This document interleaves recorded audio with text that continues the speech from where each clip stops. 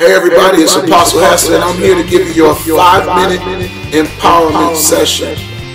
In the book of Mark chapter 1, verse 9, the Bible talks about how Jesus was baptized by John. And after he come up out of the water, the Spirit descended upon him like a dove. And a voice came from heaven and said, "Thou art my beloved Son, in whom I am well pleased." The Bible said that same Spirit drove him into the wilderness to be tempted of the devil for 40 days. I want to encourage you in this hour, number one, to embrace your identity regardless of the wilderness that is attached to it. Every authentic identity has a wilderness attached to it because the Lord wants to make you. He wants you to find who you are. He wants you to find out about who you are in Him in the wilderness. A lot of individuals would love for things to be manifested when everything is great, when everything is going awesome. However, God wants you to understand that it's in that wilderness. It's when you're under pressure. It's when your faith is being tried that you really find out who you are. Here Jesus has this declaration from heaven that sent him into warfare. Prophecy often sends you through warfare.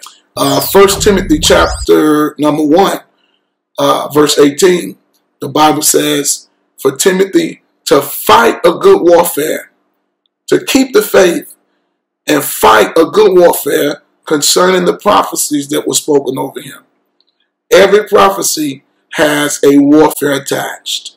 And in order to see manifestation with your identity and the prophetic declaration that is spoken over you, there must be an accomplished wilderness.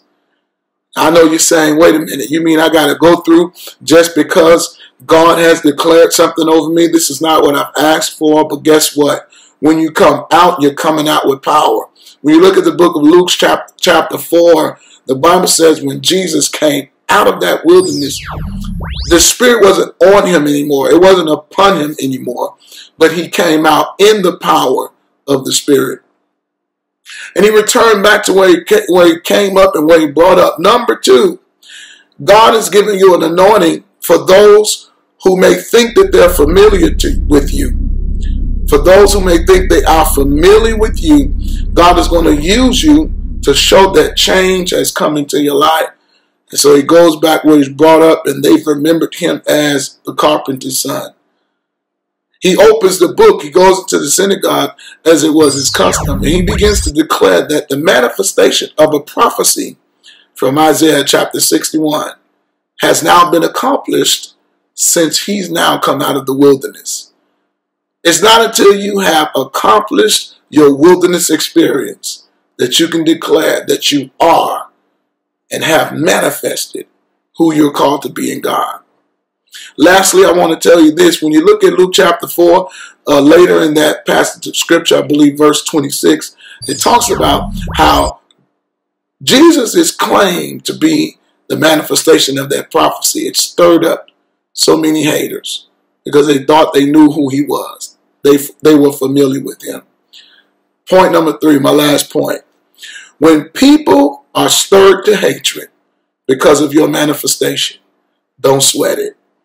God is not going to allow anything to happen to you negative that will cause you not to be able to finish what God has called you to do. They wanted to throw Jesus over a cliff, but the Bible says he walked through them unharmed. Listen, saints, I don't care what's coming at you in this hour. The more you press into who you are in God, the more he will protect you. The more you press into who you are in God, into the declaration that he has declared over your life, heaven has spoke, and heaven will be pleased and satisfied to see you press through your wilderness experience and your warfare and reach that point of having the power not just on you, but the power living on the inside of you. This is Apostle Hester, and I want you to know that I love you and God has a plan for your life, and that plan is progressive. Continue to live and press until the expected end that God has concerning you. The Lord bless you, and remember, I love you, and you can't do nothing about it. Peace out.